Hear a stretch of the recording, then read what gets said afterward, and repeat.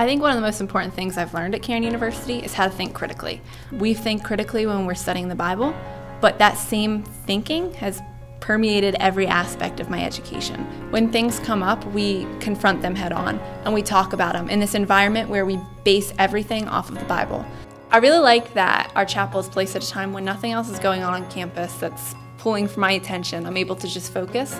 It's also nice that it's a 50-minute span of time that I can really learn about what God has to teach me. I can hear different kinds of worship styles. I can be exposed to all different kinds of ideas, but I don't have homework at the end of it, which is really cool. Why Cairn? I think Cairn really focuses on shifting our focus from ourselves onto Christ. How do we serve Christ through everything that we do?